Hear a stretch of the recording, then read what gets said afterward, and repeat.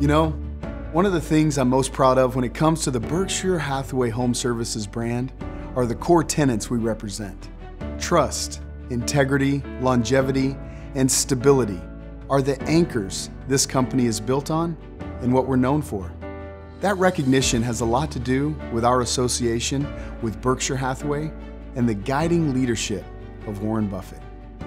Berkshire Hathaway is built to be forever. In terms of permanence, we've got an organization that can't be matched by anyone. And I would want to be associated with somebody that had that sort of long-term future assured, where the financial strength was unquestioned, where the name stood for integrity.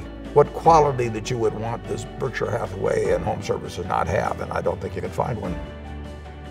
Having the Berkshire Hathaway name attached to Home Services gives us a distinct competitive advantage. But don't just take my word for it.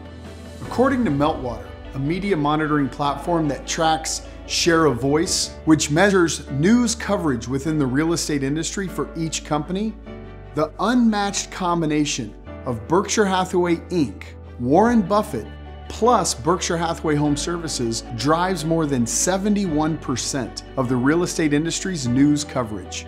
Our closest competitor had a mere 7.7%. The exposure that is created by this prestigious trio is what we call the halo effect.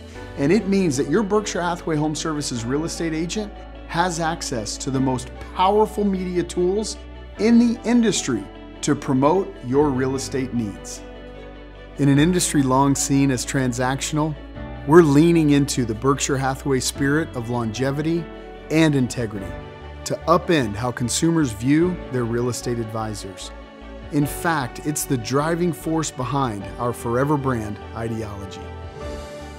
You will gain from the strengths of those around you. To me, it's an obvious choice. Who else in the real estate brokerage business has the resources of a company that has almost $200 billion of net worth? Get on a train that's going 80 miles an hour. Don't get on one that's stuck on a sideline.